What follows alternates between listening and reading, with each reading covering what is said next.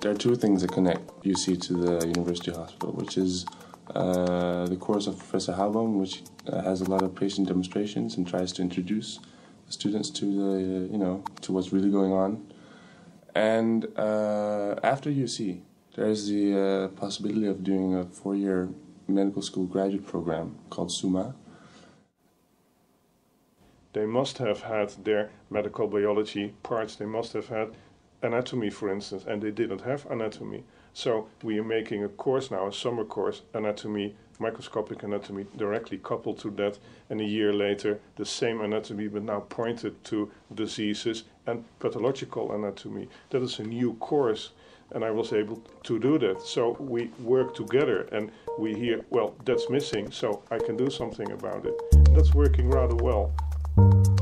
Because if there's one thing you learn the best on UC, and I know it's a liberal arts college, I mean it's not a specific study, but the best thing you learn on UC is academic skills over everything. You learn to present, you learn to go through material and reproduce them in a good, constructive way.